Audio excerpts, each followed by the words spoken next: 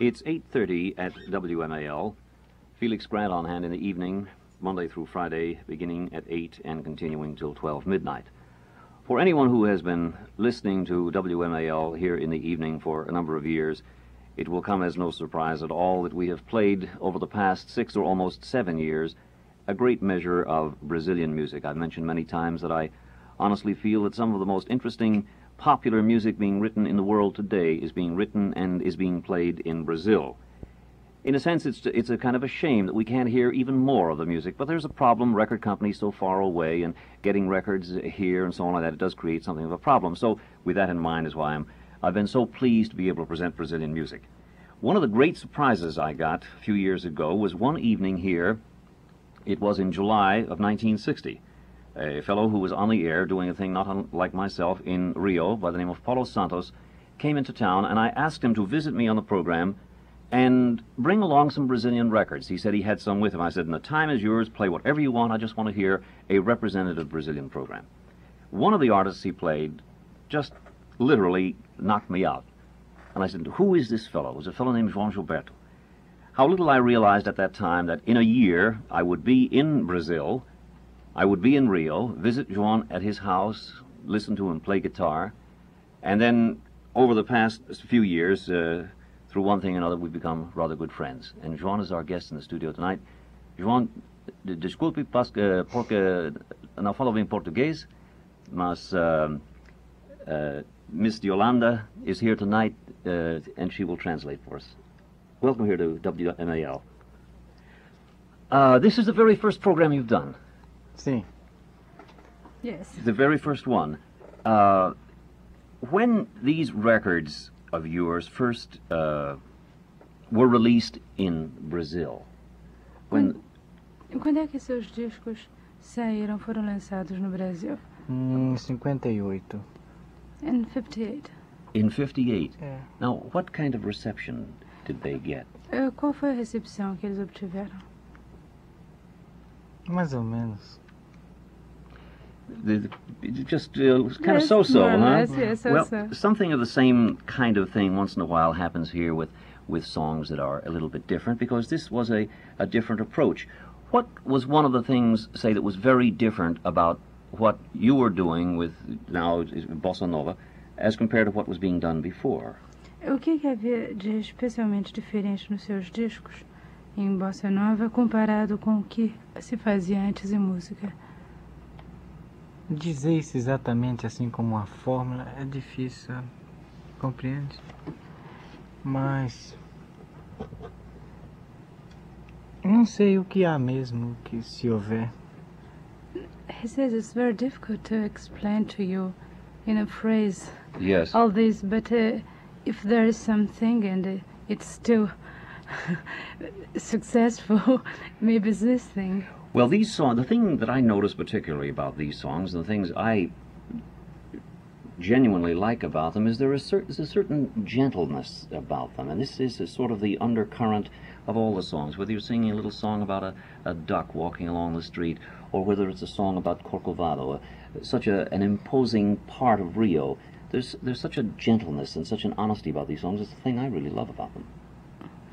Ele diz que uma coisa que ele realmente ama nesse tipo de música é uma coisa gentil, uma coisa delicada, como existe, por exemplo, em Corcovado e músicas assim.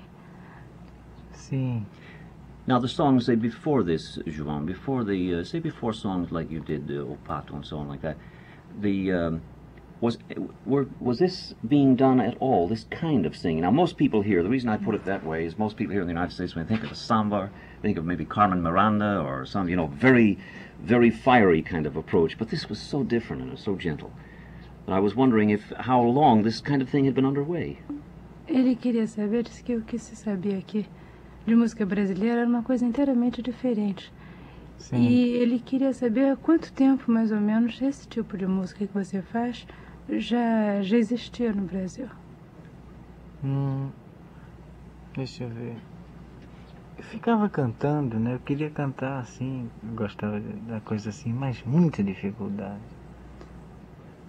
I say that he always liked to sing in this way and in his own Muito style. tempo, portanto. And he used to do this for a long, long time, and always felt much difficulty to do these things, even in Brazil. Let's play just a little bit of this one-note samba. This will serve to point up the kind of thing that we're talking about. I'm sure that most people listening here are familiar at this point with João Gilberto in the short space of just a few years. Here's a fellow living in Rio de Janeiro, recording in Rio de Janeiro, has become a rather well-known commodity because of this, as I say, this gentle approach. Here's João with the one-note samba. Eis aqui este sambinha feito numa nota só. Outras notas vão entrar, mas a base é uma só. Esta outra é consequência do que acabo de dizer. Como eu sou a consequência inevitável de você. Quanta gente existe por aí que fala tanto e não diz nada, ou quase nada. Já me utilizei de toda a escala, no final não sobrou nada. Não deu em nada e voltei pra minha nota. Como eu volto pra você, vou contar com a minha nota. Como eu gosto de você. E quem quer todas as notas, ré, mi, fá, sol, lá, si, dó, fica sempre sem nenhuma, fique numa nota só. And this is the one-note samba. Now, may I ask a few questions, João, about your background? Although I know you live in, although you're living in New York these days, you're just visiting in Washington, but I know you live in Rio de Janeiro. This is correct? Sim. Living in Rio, but you weren't born in Rio. Where were you born? Eu, Bahia. In Bahia. Sim. And as a young man, did you? Are you a self-taught guitar player, or did you actually have formal training? Você tomou lições de violão para tocar assim ou você foi um autodidata? Não, não tomei lições, não. He learned by himself. By yourself? Yes. Well, I've said that I think every other person in Brazil, Mas diga. other person in Brazil plays guitar. I sometimes think so. Ele às vezes pensa que todo mundo no Brasil também toca violão. Mas diga que eu vou tomar aulas agora, eu vou estudar. He says that now he's going to study guitar. He's going to study what? Guitar, to take lessons. Oh, you are? Oh, come on. This is one thing that I would say that Gilberto doesn't have to do at all. As a matter of fact, I thought it was a very nice gesture on your part in this one collection where you did the salute to Bonfa. This was a very nice gesture on his part, one guitar player, saluting another. It isn't done often. Ele disse que foi um gesto muito bonito de sua parte fazer o abraço no Bonfá, que é uma coisa que não acontece muito um guitarrista dedicar uma coisa a um outro. As a matter of fact, Luis Bonfa visited here in the studio one time. Mas Bonfá senti que ele merecia uma homenagem assim. He felt that he must give this to Bonfá, that he merecia. He liked him that he admired his work that much that he felt he would do it. Well, it's an unusual thing. It's not done often. This is why I say it's a tribute. Porque Bonfá, porque Bonfá é um criador, sabe? Ele criou aquele som de violão, só ele tira, entende? Ou começou a tirar, uma coisa assim. He says that Bonfá was the first Brazilian guitarist that has done this kind of sound that João likes and does. I see. Não é aquele som é tão, nem os guitarristas clássicos têm esse negócio. Gentle sound Relaxam that nesse negócio. even the classical guitarist doesn't have. Yes. Não se ocupa muito disso. Now, he's marvelous, and of course the work he did for the picture Black Orpheus is outstanding, and people still love to hear, the songs from this particular motion picture. Well, tell me, João, in working in this particular album with One Note Samba and some of the others, one of the people that you work very closely with is Tom Jobim. Now, most people regard him, I think, as a songwriter, and he is a very fine songwriter, but he's also an excellent pianist and also plays guitar as well. How did you two fellows first get together? Como é que você e o Tom se deram trabalhando juntos? Ele disse que todo mundo conhece o Tom como compositor, mas que ele merece também ser citado como pianista. Sim. Tom é muito bom pianista, um grande músico. Muito bom. Muito Se quiser ser, eu sei, combino muito bem com ele. He said that João is a great musician and they have a very nice time working together. It was a very good combination. Temperamento, sonhos, entende? Coisa assim. Caráter assim da vida, das coisas, não sabe? They think the same things about life and everything. Well, one thing I noticed, particularly in this collection where Jobim is playing piano, the one that was recorded in New York, where it's Jobim's album, I could almost sense the kind of feeling that he has, because in playing the songs he'll just play 2 or 3 little notes just here or there, and there's a sparseness in it that's interesting. It's never overdressed and it's never overdone. And of course this is the kind of work this fellow Gilberto here does as well, so I can see how they would complement each other. Of course, Jobim he's from Rio. He's a Carioca. Mm-hmm. And now there's one other individual. Last year I had occasion to have a short chat with Vinicius de Moraes, and this is another of the interesting people in this area of music. Now, Vinicius is not as young a man as Gilberto and Jobim, and yet he's highly regarded in this area of music. Does he play at all an instrument? Vinicius toca algum instrumento? Não, pega no violão, mas não. He has to do something with his guitar, but he doesn't play. Well, he's primarily, of course, a poet and writer. This is his claim to fame. So the combination of these 3 people, more or less working together, created a brand of music that has become very, very popular. Sometimes I'm rather sorry that it became as popular as it did, as immediately as it became popular, because something about it was either spoiled along the way. And this is why I still prefer listening to the songs that were recorded in Rio by João and some of the other people who work in this area.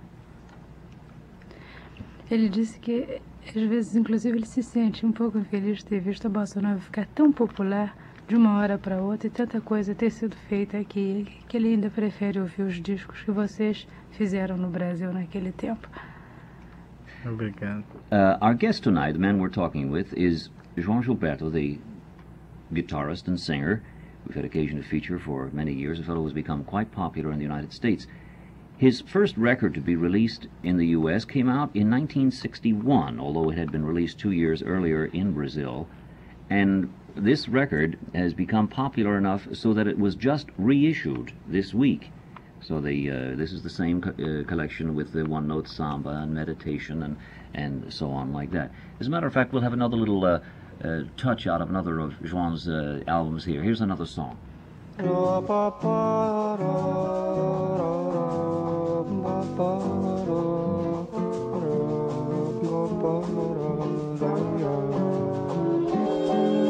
Quem acreditou no amor, no sorriso, na flor, então sonhou, sonhou e perdeu a paz.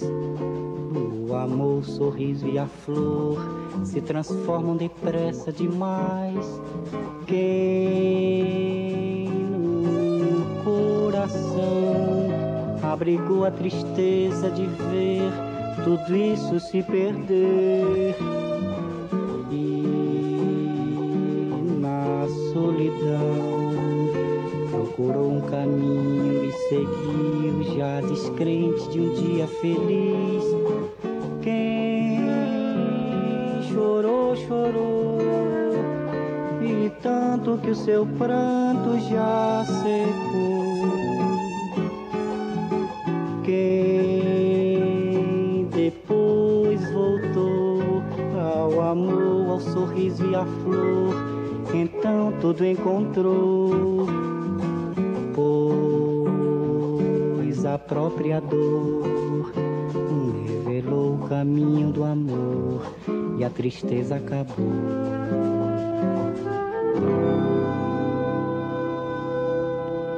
And of course, this is another of the songs in the first collection of João Gilberto's that was released here in the United States. How long have you lived in Rio, João? Or should I say, how old were you when you came from Bahia to Rio de Janeiro? Quantos anos você tinha quando você foi da Bahia para o Rio? He was a young 20 boy. anos. He was about 19, 20. 20. Oh, is that right? 19, 20. And then when arriving in Rio and playing guitar, you got mixed up in working in clubs in Rio, São Paulo, I suppose? Quando você chegou no Rio tocando violão, você começou logo a trabalhar em clubes no Rio e em São Paulo? Não, na Rádio Tupi, He was working on the radio. On the radio. um grupo vocal, no conjunto vocal Garotos da Lua. As a vocal A singer in a vocal group? Yes. Uh-huh. And this was a regular radio program heard in Rio. Era um programa regular de rádio ouvido no Rio? Era o quê? Um programa de rádio ouvido regularmente ou você fazia uma vez ou outra? Não, toda semana tinha esse programa, mas eles cantam. Sim, toda semana tinha esse programa. Yes, he used to do that each week. Well, then, did you start to work professionally in clubs then later? Was this the next thing? E foi depois disso que você começou a trabalhar profissionalmente em clubes? Mas depois disso teve muita coisa. Aí, porque eu não tocava violão, não, no conjunto. O conjunto cantava com orquestra. No, many things happened after this. He didn't play guitar yet. He was only singing in this group with an orchestra. Comecei a tocar mais violão e a gostar de cantar sozinho e comecei a querer encontrar um negócio que eu queria. And after he began to play more and more guitar and to like to sing all alone and try to find something that he really wanted to find. Estudei um pouquinho de...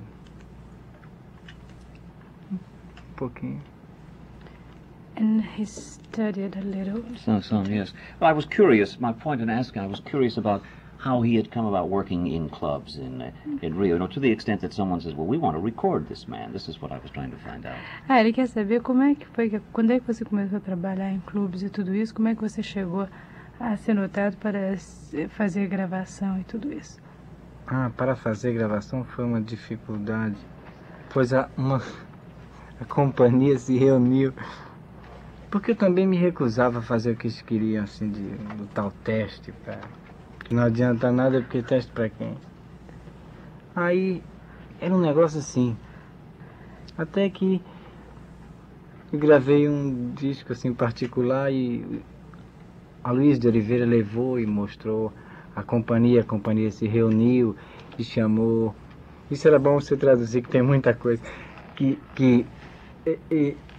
chamou o vendedor da fábrica, perguntar, você acha que esse disco vende, não sei o que, e foi assim que eles fizeram uma experiência. He says, it was a very long story. It was very difficult to make a record because people wanted him to do things that he didn't want to do. And so many times he refused to make tests because he knew that people wouldn't like this kind of things. And once Aloysio de Oliveira made a reunion on the Odeon to discuss about his record, and it was like that he did his first record with much difficulty. Todo mundo. They asked everybody in the company. Agora, quem fez a grande força foi Jobim, Antônio Carlos Jobim. And he says that Jobim is one of the responsibles. I see. Ele This ficava triste porque ninguém queria nada. Well, I know when we spoke in Rio 2 years ago, or 1961, we had talked about this, and I learned at the time, I could sense that João was a perfectionist in what he wanted to do. I could sense we sat and chatted for, about an hour, and I knew that there was a certain perfection that he insisted on, and making records is not an easy thing for him. I've even mentioned this on the program, because I know he's not the kind of individual who goes into a studio and just makes a record and runs out. Proof of this is the fact that in the past 4 years, there are only about 4 albums for 4 or 5 years, so this isn't the kind of thing just running in, making a record, and running out again, and this sort of thing. This is the one thing that he does not do. João came to the United States to appear at Carnegie Hall back in 1962, and then he appeared here in Washington, D.C., in a show that was held at Lister Auditorium in December of 1962. Up until very recently, he's been doing some touring did some work with Stan Getz for a while, moving in and around the country. I believe you appeared in Montreal. Is that correct, João? Você trabalhou com Stan Getz e esteve algum tempo em Montreal, não? Foi. And then before that, you spent a number of months in Italy. E antes disso você teve vários meses na Itália. Foi. E na França. In Itália e France França. too. Tell me, the audiences, and you would sing again, Corcovado and Aspes da Cruz and so on, the audiences in Italy, in which country did they seem to enjoy your work best? Em que país você acha que as pessoas, que a audiência gosta mais da sua apresentação? Aqui nos Estados Unidos. Agora, na In the Itália, United States.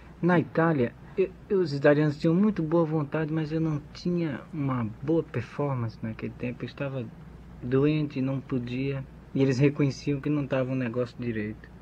Aí eles não gostavam muito. He says that in Italy people were very nice with him, but he feels that he was not playing very well because of his physical conditions, that you know. And so they say that maybe people recognize it, that he was not playing well, and so they couldn't like it very well. I see. Talking about this physical condition, João has had a sore shoulder for a number of months and has been taking treatments on it. This is the kind of thing that is just difficult to overcome, and it's a case of treatments, and this is what the reference was to a physical condition. Well, João, I'm elated you're in Washington. I can't think of anyone I'd rather see visiting here in Washington. I say I'm very happy that he's here. Eu estou muito contente de você estar aqui. Ah, eu também. Me too. Because what this fellow does is a very special kind of singing and playing. Not many people are the perfectionists that he happens to be. Not many people have the control of what he really wants to do himself. He knows how he wants to sing these songs. The songs, as I said, have a great kindness and gentleness, and actually this is a great part of the fellow's makeup himself. Not long ago, Miles Davis remarked, when talking about our guest here tonight, João Gilberto, he said he can read the newspaper and make it sound good. I don't know if João saw that. Did he say? Yes. So he can read the newspaper and make it sound good, which is a tremendous compliment. And I felt quite pleased to be with João to introduce him to Miles Davis. Back in 1962, we went down to the Vanguard one night back then. We wanted to go and see Miles, and we so introduced him to Miles. So it was a very, very pleasant evening. João, it's very nice you're in town at the Showboat. I wish you the best success in the world. I'm sure that you're no stranger at all to the people here in Washington, D.C., not only through this program, but through the various other people on the radio here at MAL and other stations in town who like what he does, and so now we're not alone here at WMAL. Thank you very much again for coming by. Muito obrigado. Não, muito obrigado você. Thank you. An abrazo and everything else that goes along with it. I'm just sorry that I can't immediately say when I might possibly get back to Brazil, João. It seems to me right now like it might be a long time off, and that gives me I don't know. I don't know how to put it. Diga o que é isso. Diga. Ele só gostaria de saber quando é que ele vai poder voltar de novo para o Brasil. Ah, eu quero que você vá lá. He wants him E very tem much que ir à to go Bahia. back. Tem que ir à Bahia para poder entender o negócio. You must go to Bahia. João's very disturbed that I didn't get to Bahia. It's like trying to come to the United States and see the United States in 3 weeks, you know. You have to plan that you'll see this and you'll see that. One day, next time, 2 places I want to go to. When I arrive in Rio, spend some time in Cabo Frio, and spend some time in Bahia. So is that okay? Boa. Okay. And that's all the time we have tonight. Thank you very much for coming by. I hope it's not long before you're back in Washington, D.C. Let me ask one other question. Is he going to be touring in the United States now? Você vai começar a viajar pelos Estados Unidos agora? Acho que sim. Good. We'll keep in touch with you that way and tell everybody where you're appearing. Thank you again, João. And thank you, our translator tonight, Miss Deolanda. And, of course, the conversation is in Portuguese, which is the language of Brazil. As a matter of fact, more than 50% of the people in South America speak this language. It's very important. It's a very pretty language. Gosto bem.